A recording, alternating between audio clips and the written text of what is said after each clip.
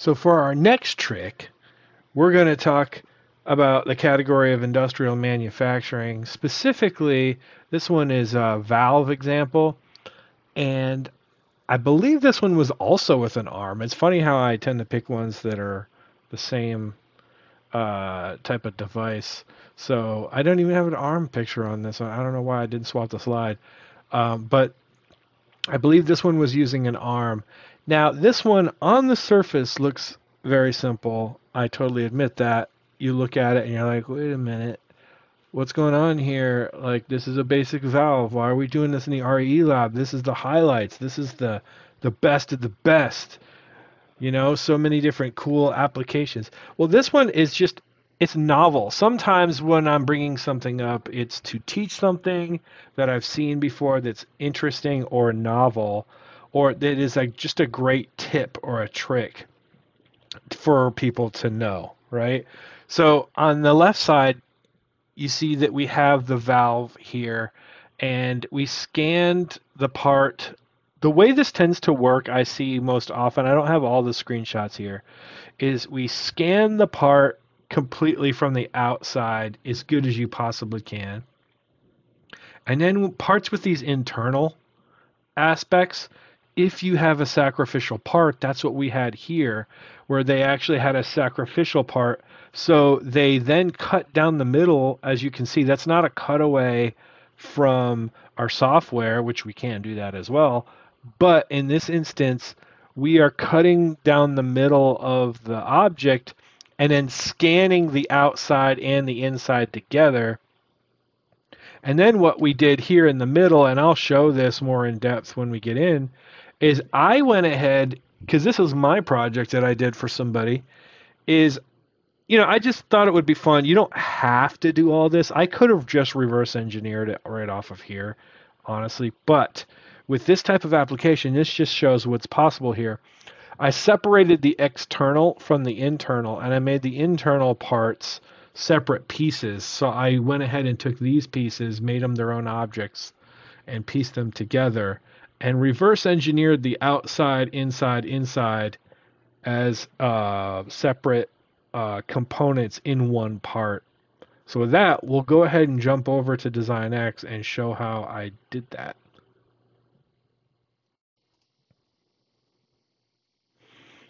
So here we are inside of Design X.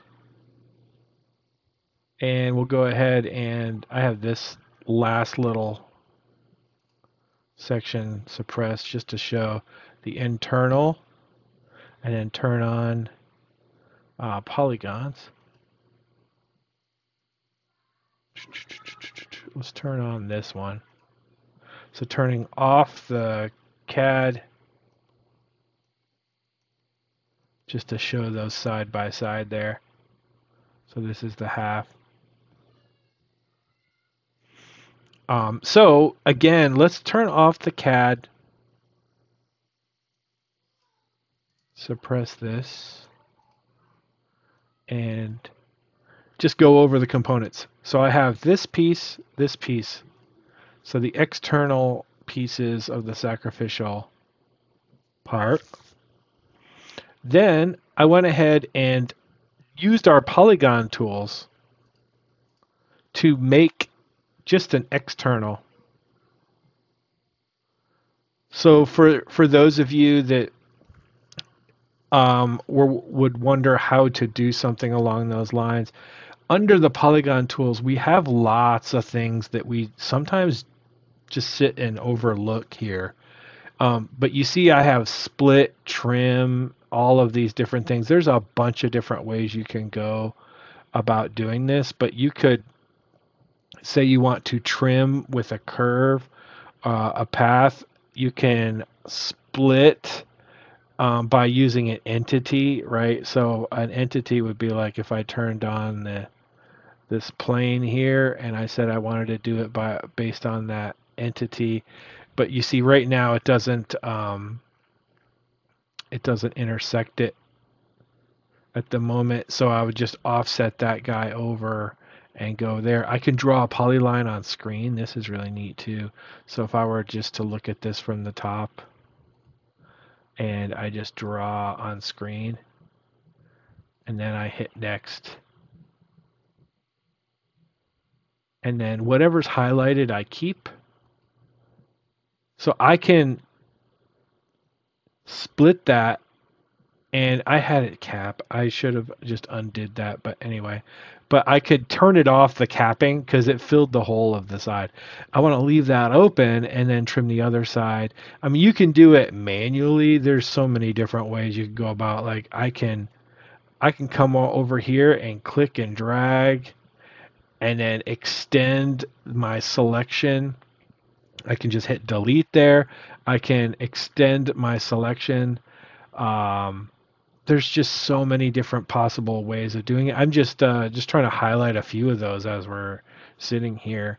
But the idea is then disconnect these internal components from the external by selecting this flat face or trimming or splitting, or and then you can use edit boundaries and things like that to then take both of these pieces, and you would just then copy and paste them into the same object, or just you can come over and say I want to merge those, or just combine them together, and then do hole filling and hole fill between the gap on all of this, hole fill, hole fill, hole fill all the way around. And that's exactly what we did here. So then you end up with the external shape. Then I saved the inside pieces, and I did the same thing where I took both sides and pieced them together. And look, you actually, the hole filling in here is so good, you can't even tell that we hole filled them back together. So both sides here, took both sides and did hole fill to create that. So now that I have this, and then I kept the cartridge just kind of as a separate, because the cartridge is really just a revolve of this. It's really not that big of a deal. So I kept that as a separate piece there. So now we'll go ahead and roll back here.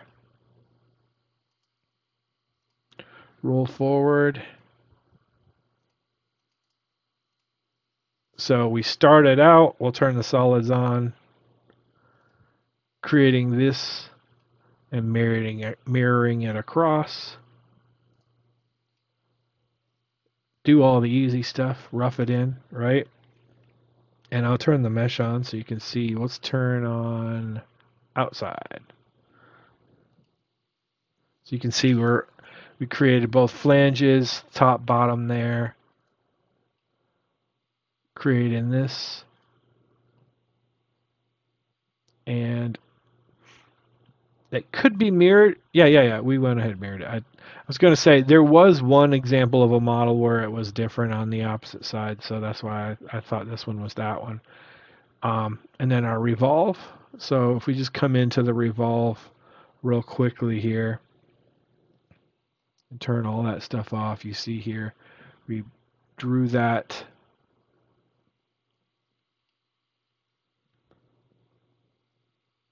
around.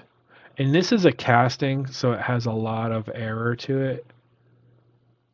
And we drew mainly the outside of it in this instance.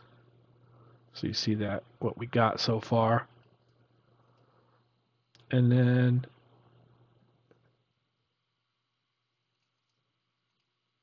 Boolean it all together.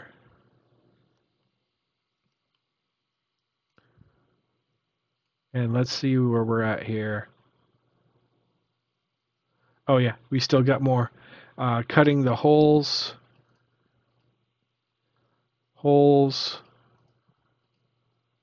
Cut those away. Oh yeah, the landing for this guy to cut for clearance for the bolts.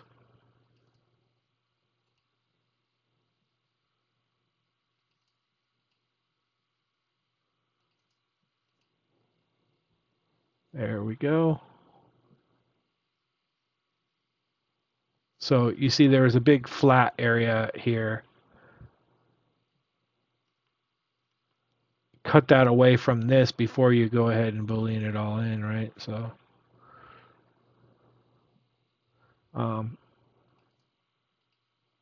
and oh yeah, applying a fillet to that to the tool before you go ahead and cut it and Boolean it. So you see that because there was a little ledge there. Every little detail, right? So let's see where we're at now.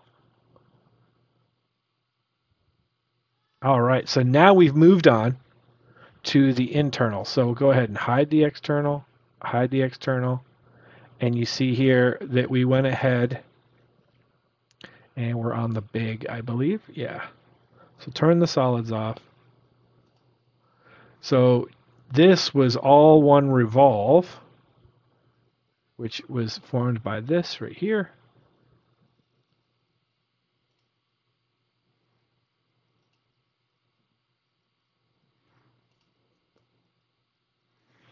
That right there. And then you see after that, go ahead and cut this away. So now we are at this stage. Fillet that. And then this has those different ears on the side. Right there. And then a fillet for those two. Looks good to me. And then Boolean. So now take a look here. We'll hide the mesh and we've Boolean that away so far from the main piece. Now piece number 3, which is the other internal piece. So we'll hide that and we'll go forward here. So this one was slightly different actually. So if you come over here, you see that we cut that down, that shape. And this is what you discover when you we'll go ahead and get out of that sketch and roll back to this one too. So we went ahead and drew that outer shape and revolved it and had extra cutaway from it. So we'll go ahead and turn on the, there we go. And you see how this one has a flat on the side instead of those small ears, right? So a little bit different. Forward, and then we'll go ahead and turn that back on.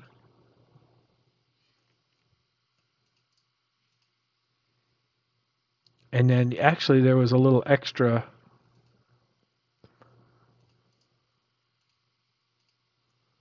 Cut that away as well.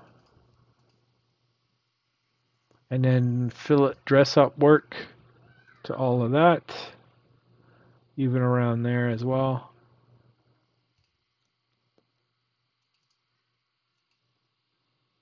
And then, so we went ahead and Booleaned it from the main piece. So we'll go ahead and turn this off. So now we have both sides, and then now the valve, which we basically revolve there. Revolve cut. So basically this right here.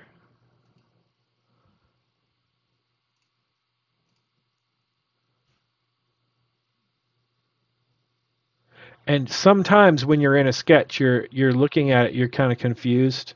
So it is helpful to kind of turn on and off the valve, or it's the cartridge here, to kind of see what you wanted to keep and what you didn't. You're like, so, oh, this was part of that, which I could have deleted this from the scan just to make it a more simple. Same thing, I could have deleted all of this stuff right here, but it was not necessary to be able to do.